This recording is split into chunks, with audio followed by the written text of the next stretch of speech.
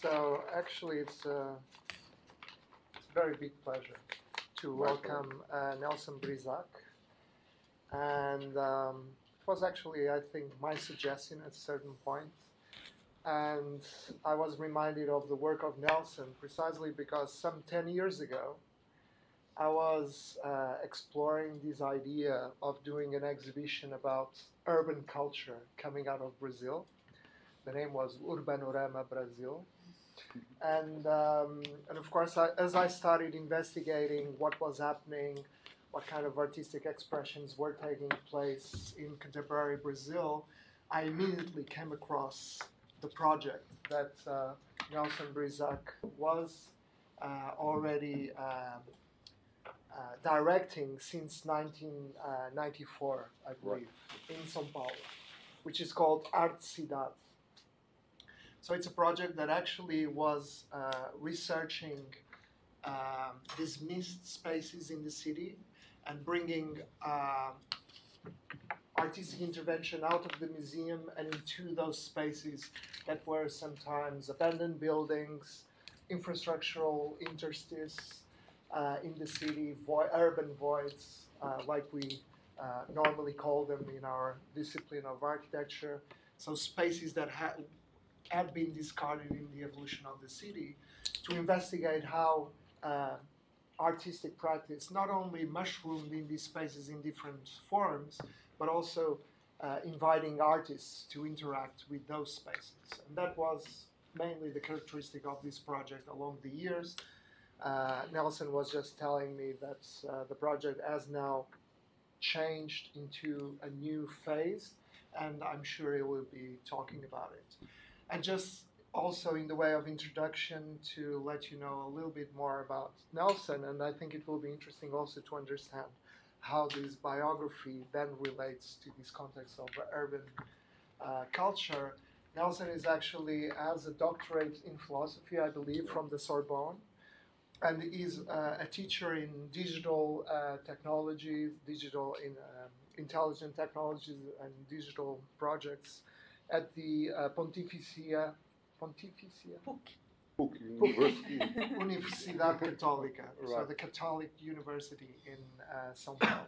So there is this mix of digital culture, philosophy, new urban expressions, which I think is a really rich mix. Gives you freedom to go from to one explore part to in the many other. senses.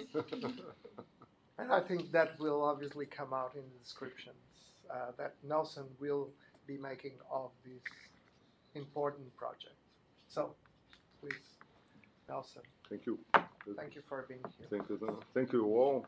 It's my pleasure to be here and to have this opportunity to exchange ideas about the project.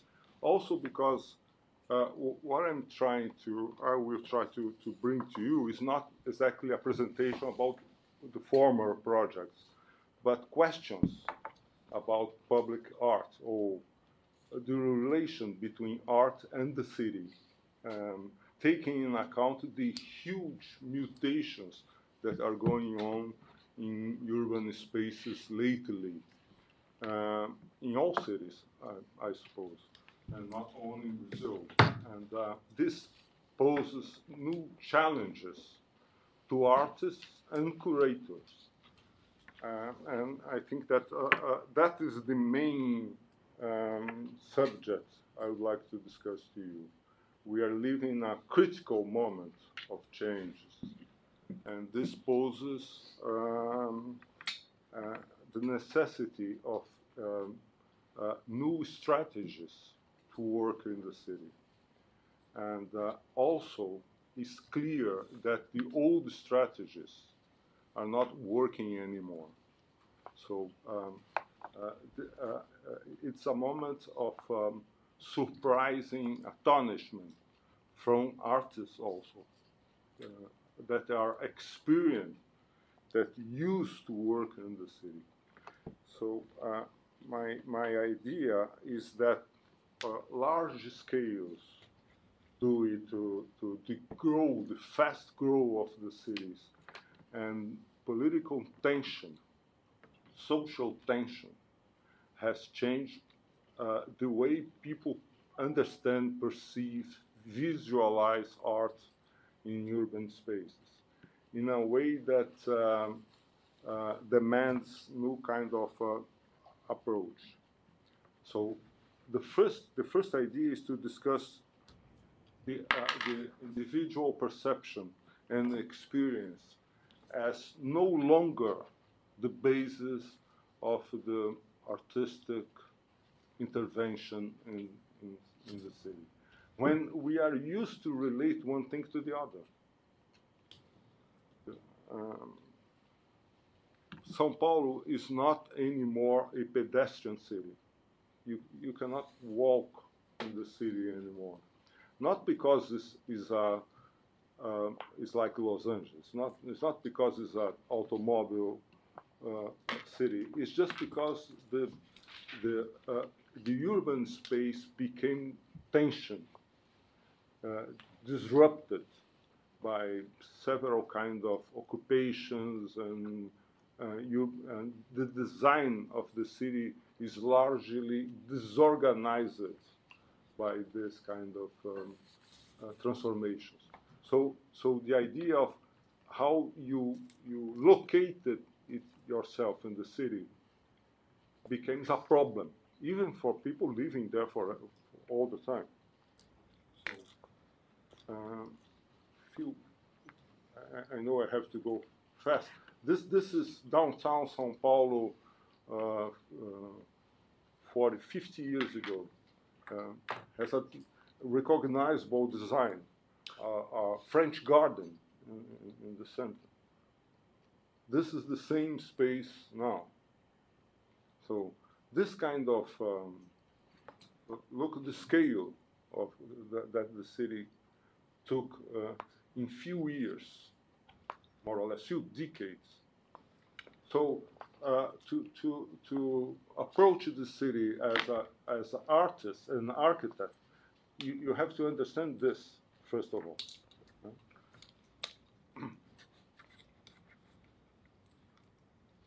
20 years ago, we did this kind of interventions.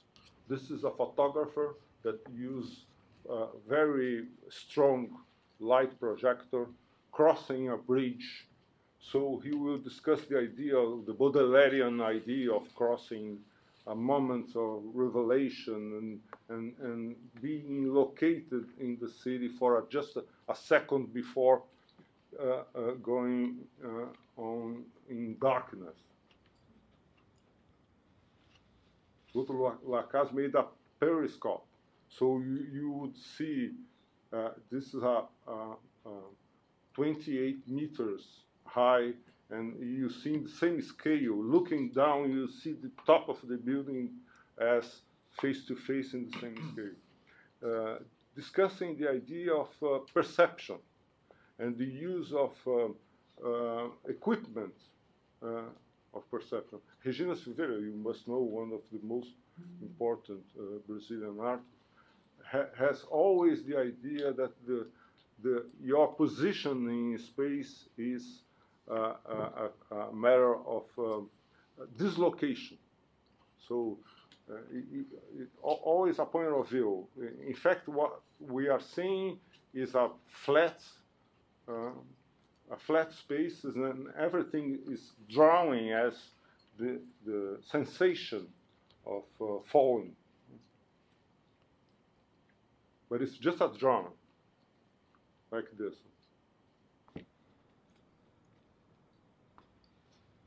So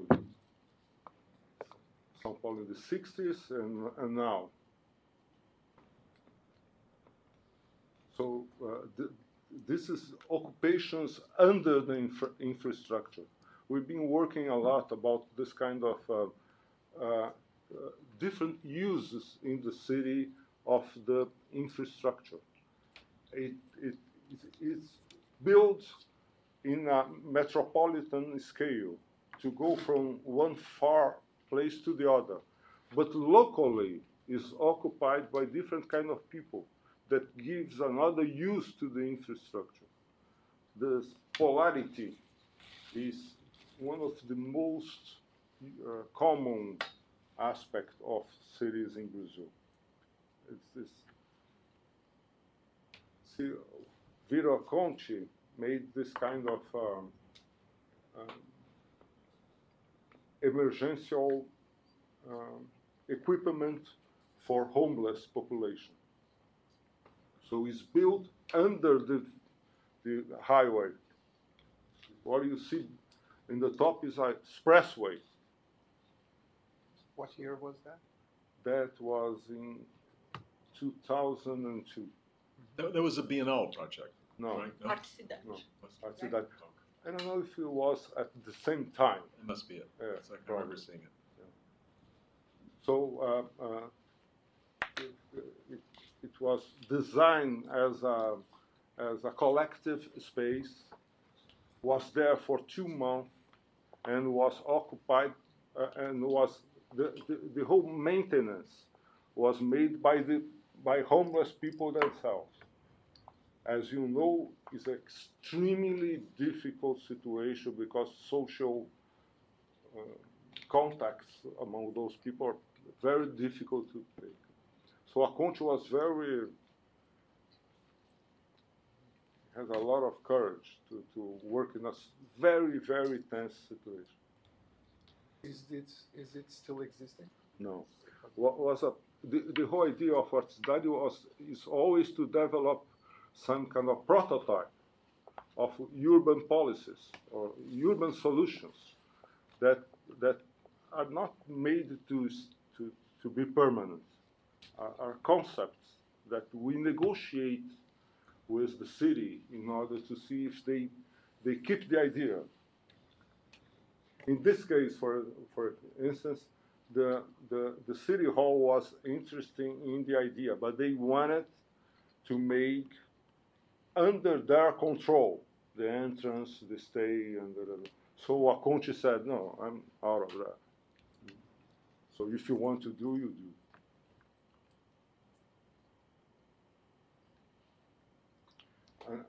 And at that time, at the same time, there were a lot of people carrying things, push cars. This is very usual, especially 10 years ago. So Wodiczko made a special project to them.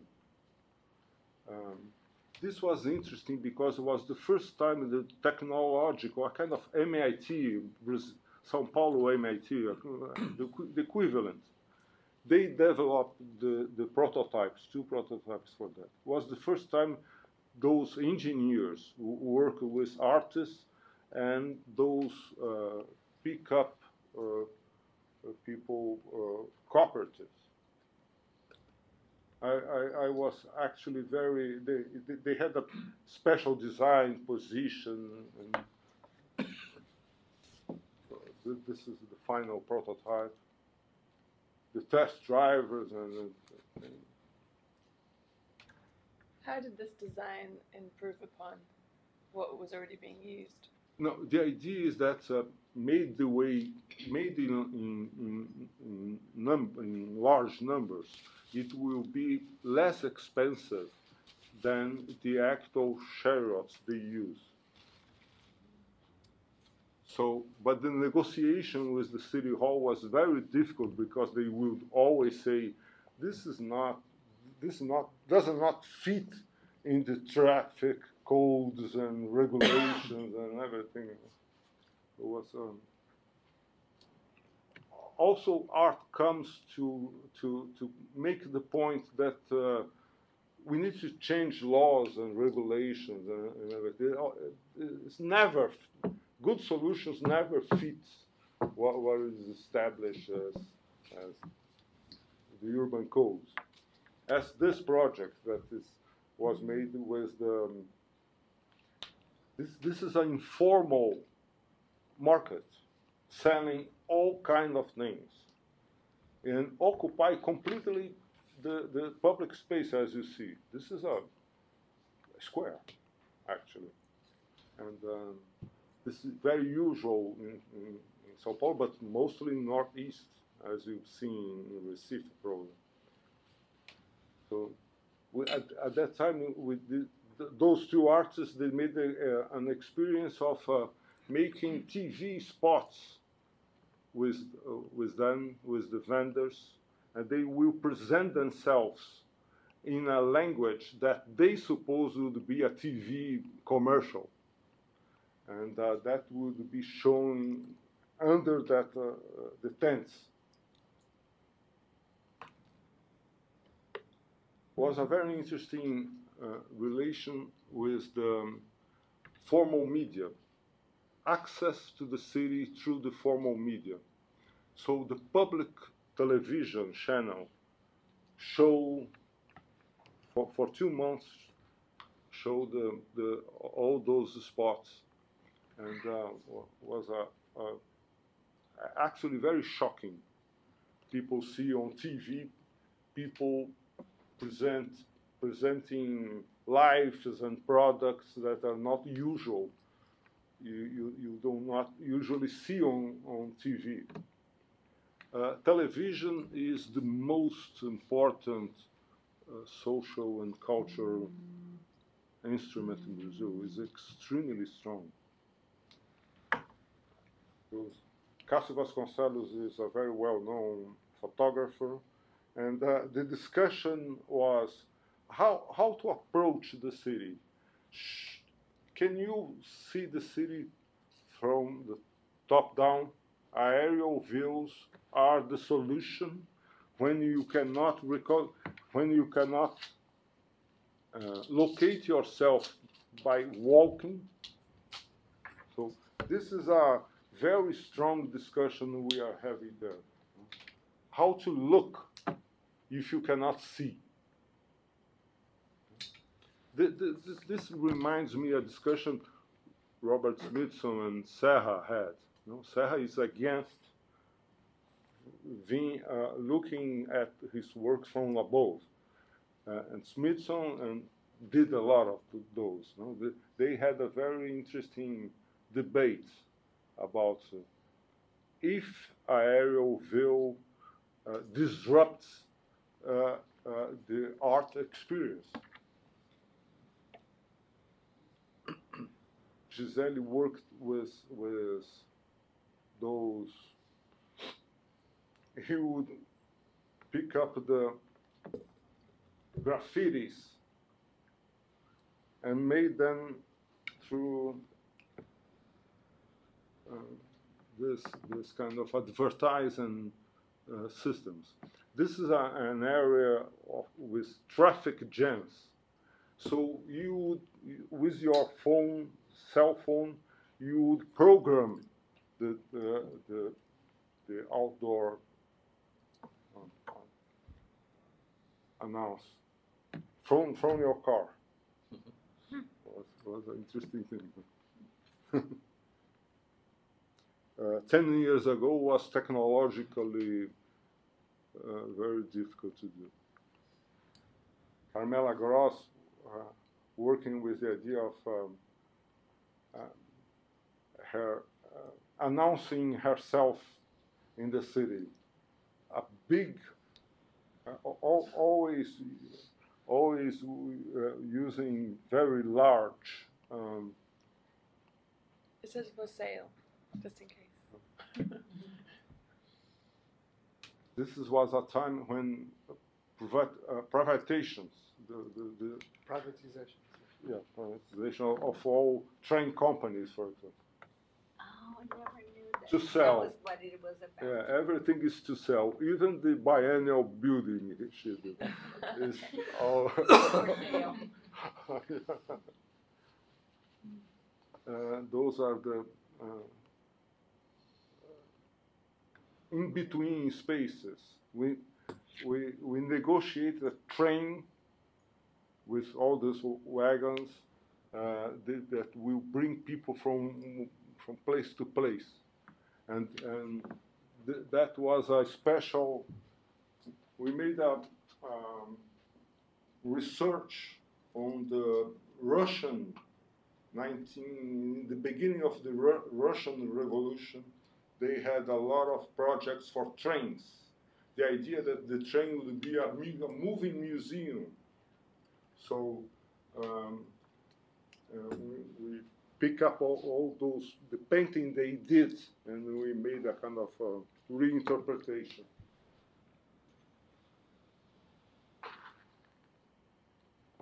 Laura Vinci was the time, a kind of ampuleta. Nelson Felix disrupts the architectural condition. He cut it, the top floor, and put it down. What building was that? An abandoned, was that building? Right. This building.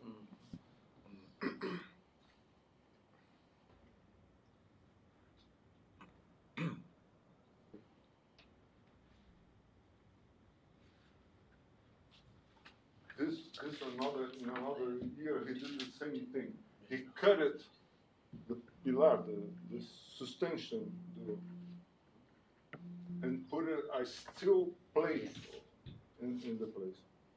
This is the part of the pillar. Very difficult to do.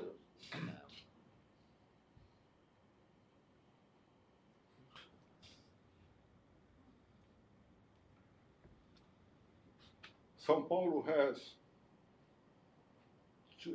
30,000 train wagons abandoned along the tracks. São Paulo State. So this is a huge quantity of waste, and it's very difficult to remove them because they don't go anymore. They must be dismantled and transported by another train or traffic in order to take them out. So this discussion we made, this is the publications. This was last year. So we worked with a sculptor, José Resende, in order to make experiments with them while we were removing them. Also, he will make it this kind of indication. We worked with several experiments, an engineer.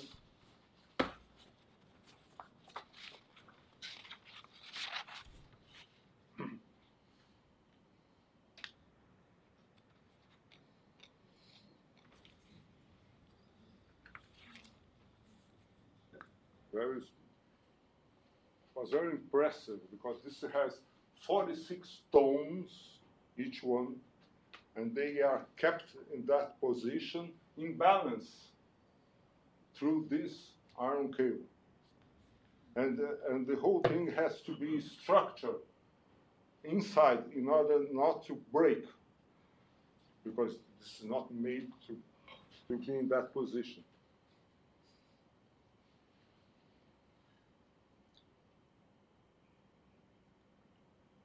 It's like using the materials of the city in large-scale sculpture, Right. which is pretty unique. Right.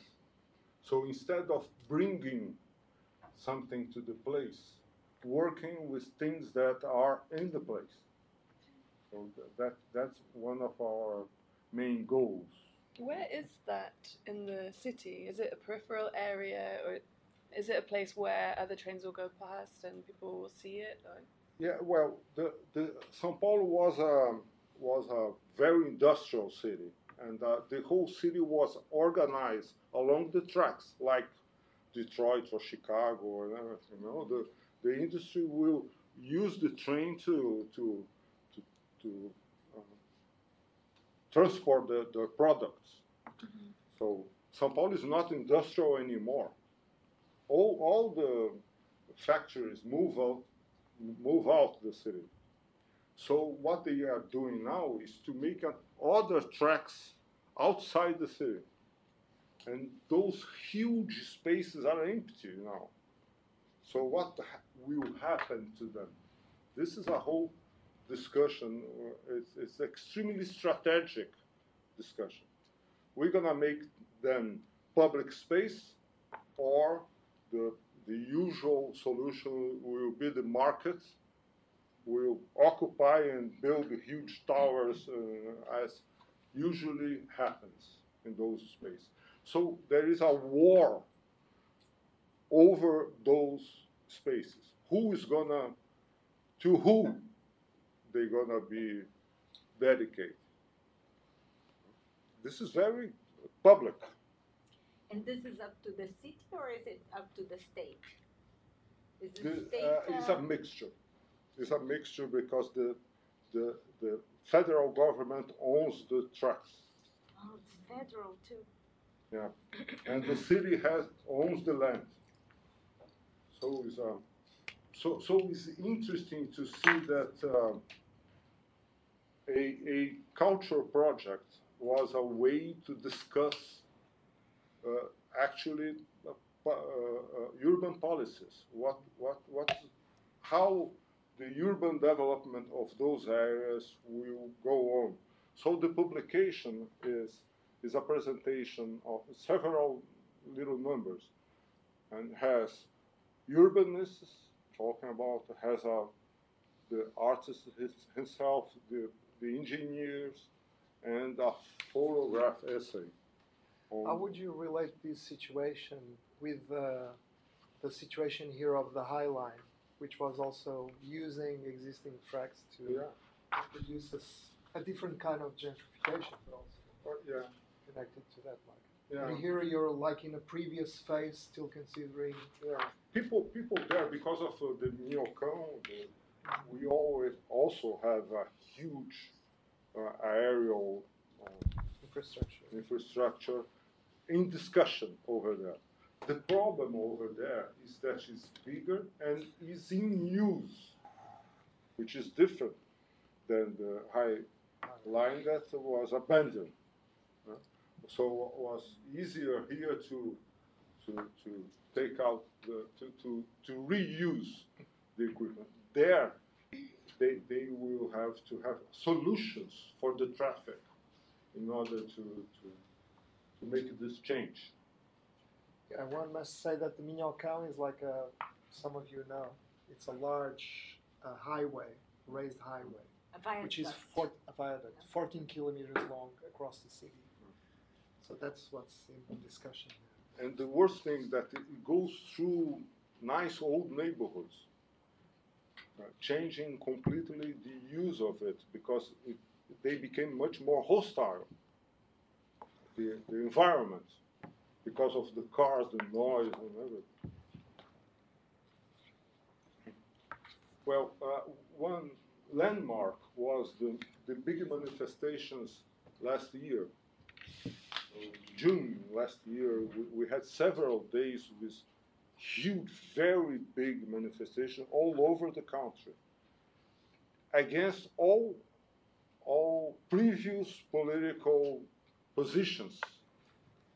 So it changed completely the political picture of the country, bringing other questions that were not the usual questions. That means not demands for raising salary, raising revenue, not more those kind of demands, but access to the city. That was the basis of all manifestations. Mobility. That means being able to go to places within the city. So it's that millions of people will come to the streets with this kind of demand is very surprising. That also changes the nature of maybe the artistic response, right? Exactly. That's the whole thing. That's the whole thing.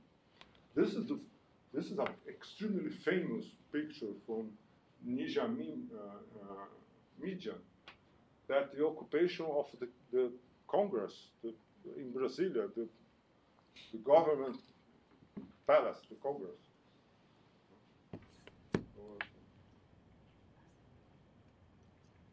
I'm sure the first time in history that happened.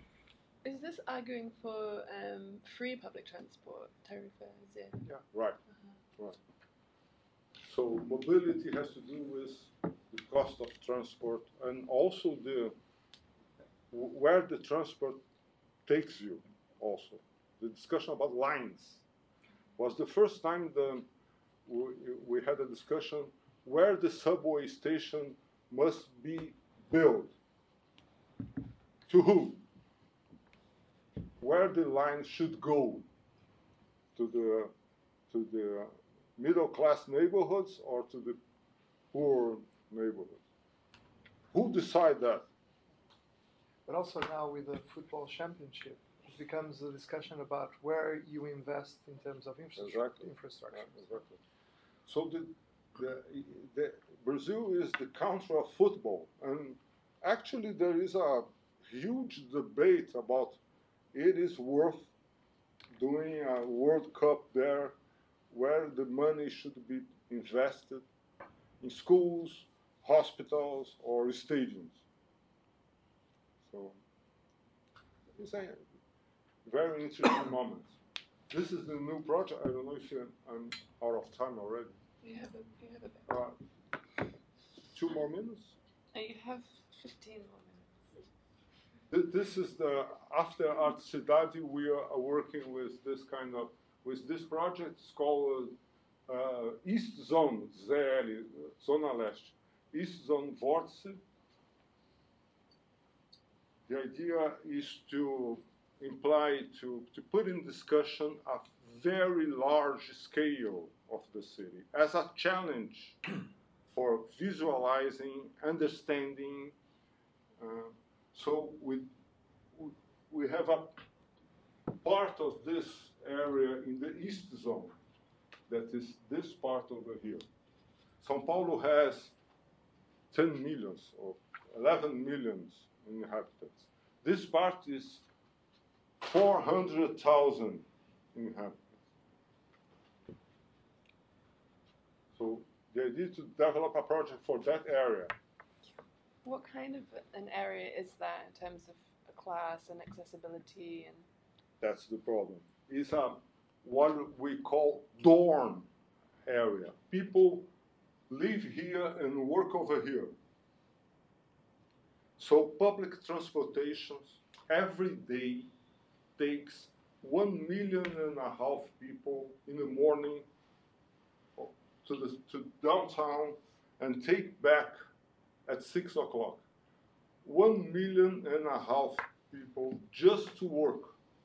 They say we have to move the entire Montevideo, that's capital of Uruguay, and bring back every day. It's impossible. It's impossible. It will never work well. No? But this is what they do every day. So the idea is, how can we change this situation? How can we irrigate this area with activities, creation, and commercial activities and everything, in order to people to live there and not to move to work out of there all the time. This is an example of very fast growth of the city. Until the early 70s, the city would go until here.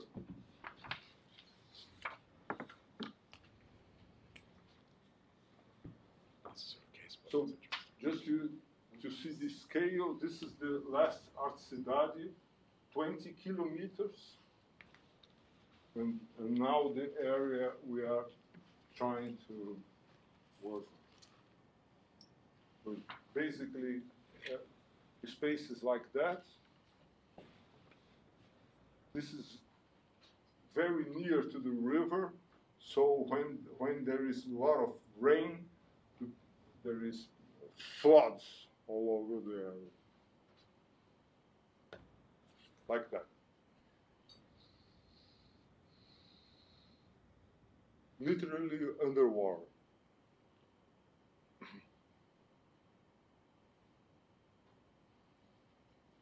So, again, the occupation of infrastructure. using the viaduct as a house, actually. Look at this.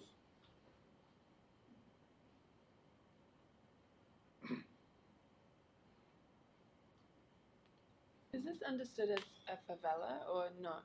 As a what? Favela. More or less. Sometimes yes, sometimes not. But basically, that area has very few favelas. They are informal settlement. Mm-hmm. That's it. We brought Rain Koolhaas over there, and he was astonished with this phenomenon. You see, 2-floor building under the village, kind of whole city, selling things and everything, commercial area. So, also, this is the World Cup stadium. The opening of the cup was there. So huge works, public works are done in the same area. Very conflicting because it opens a kind of empty, huge space in contrast with density over there. This is the last occupation, the homeless movements. This is 4,000 families occupying area very close to the stadium. And they are very organized politically. What are they called in Portuguese? Movimento Sem Teto. Uh-huh. What was in the area prior to the stadium? Was it also informal settlements like this, or what They, prior to the? prior they used to have, but now this is those kind of occupation are a political instrument to bargain new homes. So the leader that is one of my colleagues from the university. He went to Brasilia to talk with the president because they were extremely afraid of huge manifestations the day of the World Cup will be opening. That was a very tough situation. See the occupation.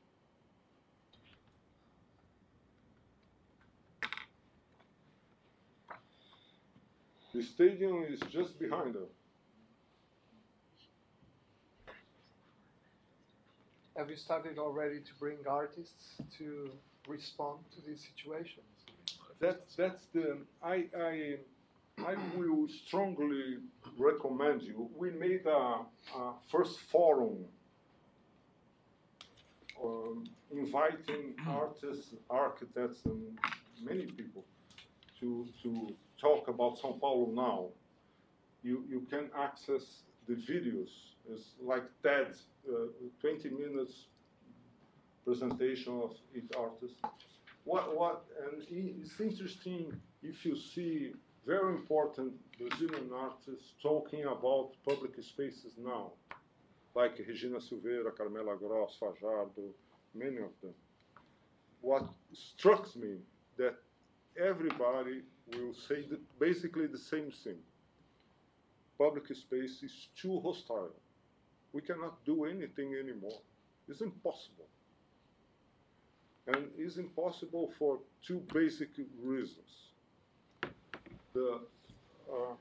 First, the city has, because of the fast growth, the city received a lot of people from the Northeast, from other areas, with different cultural backgrounds. So people don't share the same reference, cultural reference, the same history. People don't recognize themselves in the same monuments or same artworks and everything. To who you are talking to, this is the basic question. Second, life in the city is very aggressive, more and more aggressive. So you do something, this thing will be destroyed in 24 hours. So how will you deal with this fragility? How art can respond to that. So I think if we have challenges, first of all, they go through that direction. This is one. Second, how artists can renew their own process of production, creation. How they can deal with not only with a different kind of public and situation, but the way they work. How they work outside their studios. How they work in conditions that are not under control all the time. What kind of new process or new materials they could use to. They could take in account in order to better. So another line of investigation, just to finish, another line of investigation is the relation of art and industry in Brazil. Brazil is becoming an industrial platform of basic industry, mining, steelworks, and things like that.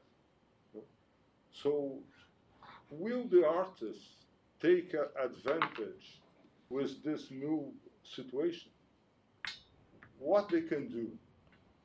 If you see history of minimalism, that was always the question they were putting. How to deal with new material and new industrial process. At the very moment, Richard Serra is understood as a most important American sculptor and everything. He doesn't do anything here anymore. So it's hard to understand how, as an art producer, he will have followers here. You don't have the industrial plants anymore. He does the thing in Germany. So globalization has this very strange effect, displacing the way people can have access with their own ways of producing their works. So this is an interesting. Robert Smithson is a mining artist. We usually don't take this in account, but he was basically interested in mining process, and Brazil now is dealing with this huge mining, very, very big environmental problems because of the mining activity. So what art has to do with that? So we are also working with the idea of canteiros, chantier, how you call that in English? Kind of collective canteiros, canteiro de trabalho, obra, canteiro de obra. A place where you build things in the city. Building site. Yeah, it would be that. Yeah. Collaborative. That comes from the medieval site where history. you're working, Like a guild where or you're building. Oh, it's a building site, right? Canteiro de obra. With this, the relation between the architect and people who actually do things, the design and the production. Digital fabrication is a very important new way of increasing our ability to develop new design and new projects. And it's a cheaper technology. So to explore this is also a new opportunity for artists.